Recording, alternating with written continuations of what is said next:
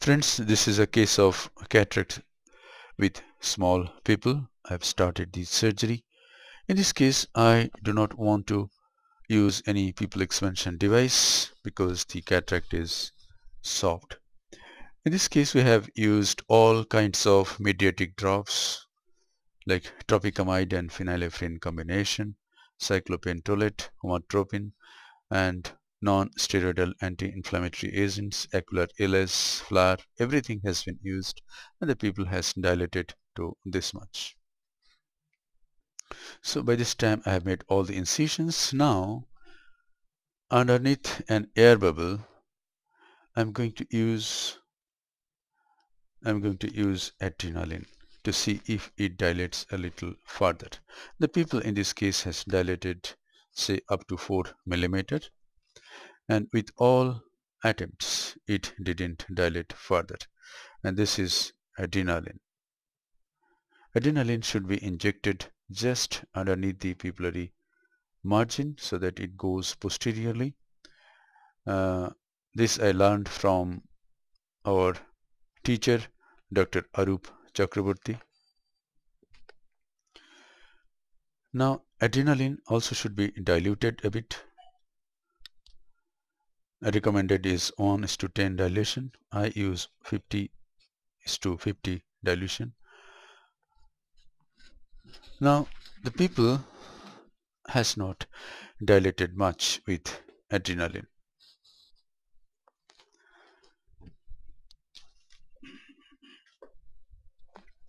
However, with adrenaline and with this viscoelastic substance SPMC, the pupil has dilated probably a bit more, about 4.5 millimeter or so. Now in this case I am going to make a Rhexis which is larger than the size of the pupil. This is the advantage of manual Rhexis, and femtorhexis cannot be larger than the margin of the larger than the size of the pupil. Here I am going beyond the pupillary margin, keeping the flap flipped, and I'm going all along, and I have made a Rhexis larger than the size of the pupil. So the Rhexis size has become adequate. It has become about 4.75 millimeter. Now I'm doing hydrodissection very gently. Little bit of fluid is injected. I am afraid of blowout rupture of the posterior capsule, so I am doing hydrodissection very gently. Now I inject viscoelastic substance. Now in this case my aim is to hold the nucleus at the center. Though the nucleus is soft, it is the hardest part of the nucleus is at the center. My aim is to hold it here and then slice the rest of the nucleus with the chopper. Here it is. I hold it here and I slice the nucleus with the chopper like this, and I have become successful in dividing the nucleus into 2 heminuclei. Now each heminucleus is being pulled at the iris plane and it is being emulsified. Here it is. Here I caught the pupillary margin, but I am very cautious. I with my foot pedal, and I released it immediately. That's it. So one heminucleus is done, and I'm trying to hold it here again and slice this part of the nucleus, and I have become successful in this.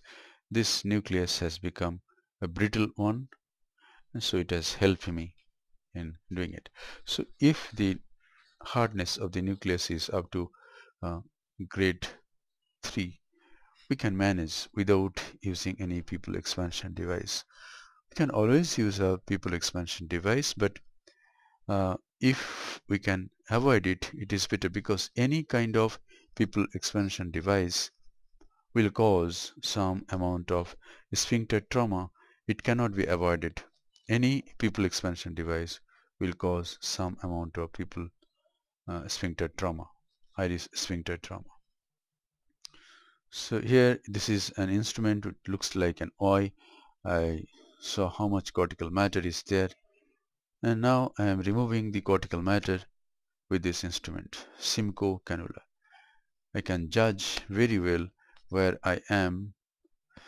My proprioceptive sense is good with this instrument, which is not so good with my bimanual in my hands. But if one practices with bimanual, it's very much possible. And now this cortical cleanup is almost done. More than 270 degree is done. Now sub-incisional cortex. I go through the side port at 8 o'clock and remove this cortical matter.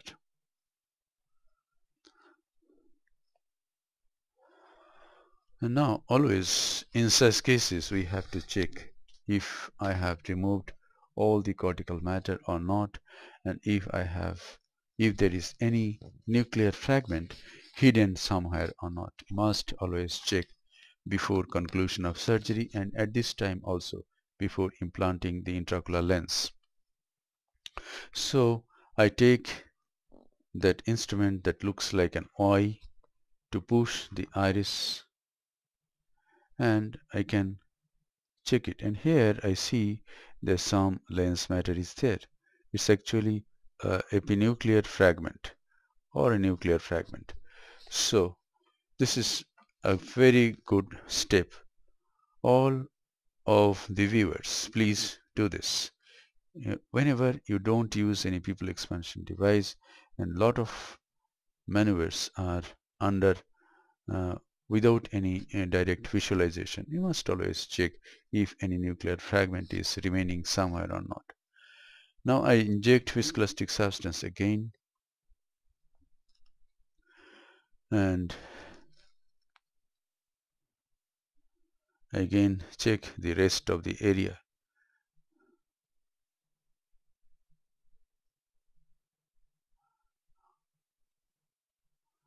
Here it is. I didn't check this area. Now I am going through the 8 o'clock and checking the superior part. So I have checked 360 degree. All the cortical matter has been removed. There is no nuclear fragment remaining. Now I can implant an intraocular lens. In this case I have selected hydrophobic multi-piece intraocular lens. The incision size has been enlarged little bit, which has not been shown. It has been edited out. I usually enlarge the main incision by 0.2 mm for easy delivery of the intraocular lens. Here it is. This is a multi-piece. This is specifically sensor multi-piece intraocular lens. I have no financial interest. The company doesn't give me any royalty for using their lenses. So, this is just to let you know what I am using specifically. That's it. The lens has gone into the capsular bag, but still I will check it if it is in the capsular bag or not with that Y instrument. Here it is. And I find that the haptics have gone into the capsular bag. So in small people we must do several points. Number one, we must try to dilate the pupil.